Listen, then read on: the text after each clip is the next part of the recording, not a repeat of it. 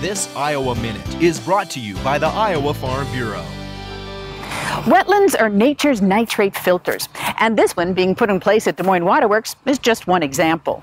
Thanks to the collaboration and guidance from experts at Iowa State University, farmers have been putting in wetlands for generations and learning a lot.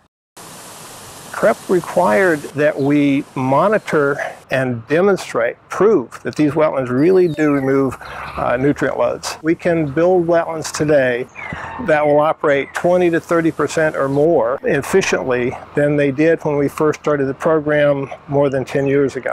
Because wetlands come with many habitat benefits, there's a waiting list. Farmers love them.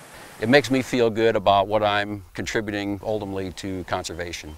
Through intensive study, farmers know wetlands are a great option for removing nitrates, but not the only option they're embracing.